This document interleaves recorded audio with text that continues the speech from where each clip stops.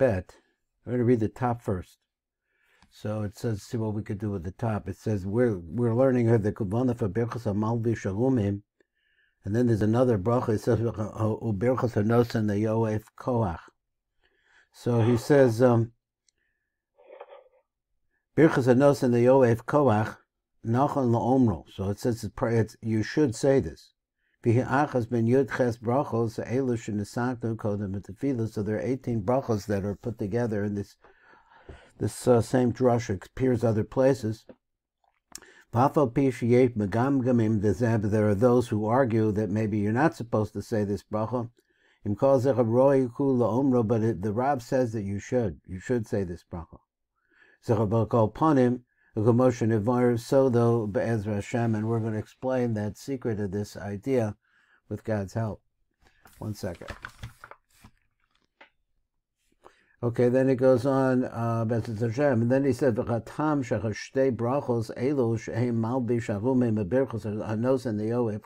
reason is because these two brachos, so they're actually put into place according to, as we're going to explain, Be'ez Hashem. There's no man in the world who never sinned. So therefore what happens is that a person is, an neshama has a lavush, and the person loses the lavush of kedusha, or malvishin the nishmaso lavush haklipa. Instead, they wind up with the lavush of the klipa, begonim soim, soiled garments, let's say. Kedimyan masha amaka, because of similar what you said, like this, you're not slow, that they're removed, that they're stripped, b'nei Yisrael as edim, and their jewels. So he said, v'nimshach aleichem zu hamas anachash. So then instead, what comes, the poison of the nachash comes onto the person. Kedinyan Adam and Rishon, just like what happened to Adam and Rishon. Shneimah bechem, that he said in regards to the clothing. I think he meant our Adam and Rishon, and it's interesting. He says that in plural, Adam and Rishon, in plural, which is Zochar v'Nuk, v'Yadu, and he knows, and it's known. That this is the pasuk that they were naked. They knew that they were naked because they lost the lavush of kedusha. And after that, or is skin, so it's much more physical, and it's the other side. Mishcha dechivya. Now we've seen this word. This is the poison. There's a word for this. Mishcha dechivya. Everything really depends on how bad the sin was. So he said, because if it's a minor sin, mischalish koach halavushahu, then it weakens the covering. That is the lavush of kedusha.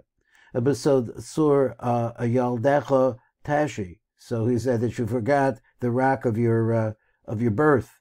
You forgot it. But it doesn't leave him. In other words, he sort of like semi-abandons it, but it's still there. So, but unfortunately, that if a person does a sin, which is very serious, then the lavush leaves him completely. So corresponding these two bechinos, so in regards to the losing of this garment of kedusha and its weakening, we had these two brachos. Let's come over to number Shin. Where are we? Shin Yud Zayin. It's up at the top over here. Shin Yud Zayin. That's Shin Yud Zayin. Okay, we'll try to read the light print as much as possible. It says Rav Kavanas Birchas Anos and the Layoef Koach. Now we're going to discuss this one who gives strength to the weak. So he says, Nachon v'chiyuv lomer birchos hanos and the Layoef Koach. So he says it's a mitzvah to say it. Why does he say it? It's a mitzvah to say it. So he says, Kodem amiras hakarbanos. So he says this is one of the 18 brachos that we say, Kodem amiras hakarbanos. And then, of course, the smiros of the Pesuki, the Zimra, this comes first. Tiknul b'lomer yudches brachos. And the Layoef Koach, and one of it is that one. So the Black Print says, "Afal pishi yesh begam gamim." But those who protest this or they argue this, Cain Kosev Beis Yosef, and this is what the Beis Yosef wrote in the Shem of the Agor, which is apparently a rabbi named Yaakov Landa. So he said that it must have come before him. Since that this bracha was not mentioned in the Talmud, as though to say not to say it, and that's what he says. Yesh noagim levarach hanotain Layoef Koach, and then he says over there that that's what you should do. So there seems to be some contradiction over there exactly where they got this or how it's going. So he's like, if a Rab postek sheyesh loma birchos hanotain Layoef Koach, b'kol birchos hashachar. So therefore, this particular bracha is focusing on this bracha. So he says that it's this really bracha is part of the brachos in the morning. Like the Torah says, like this is the language of the Torah. Od brachos achas yesh b'sidurei Ashkenaz.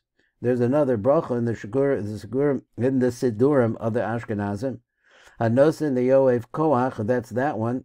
V'hanisakta al adam al sheha adam makpid nishmasach be'erev, and it's for this reason that mafkid. So the person deposits his soul when we go to sleep beyond the Kodesh Baruch Hu, so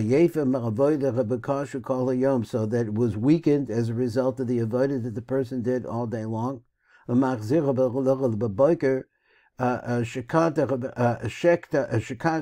know what this word, so it comes back to the person in quiet and in a place of peace or calm.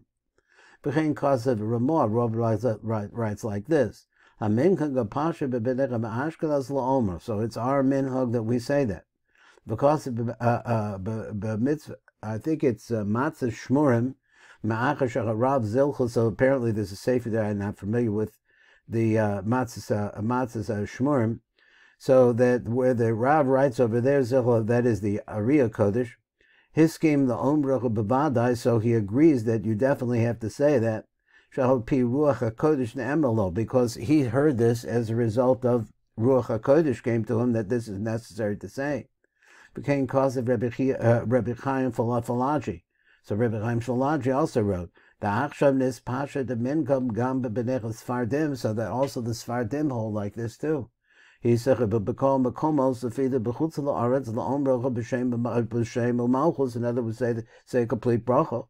Kukala brachos al pi kisvi Arizal, and he says that we do this because this is what the Ari says. V'chein kos v'chidor, the chidor in the Sfardim, shahata nespasha the minhag b'glilosov of the varak zos habracha al pi kisvi Rabbeinu. So we say that this bracha we continue include it with all the rest of the brother according to what the Ari says. Even though that I guess he's talking about the Beis Yosef, Kayim Lon the Amrin and Moran, because we hold by what the Ari says. Who raw das Kodesh Ari, so even though the person saw the thinking of the Ari Zitzal, Gam who Yoda the Brachos, so because he also agrees that you make the bracha.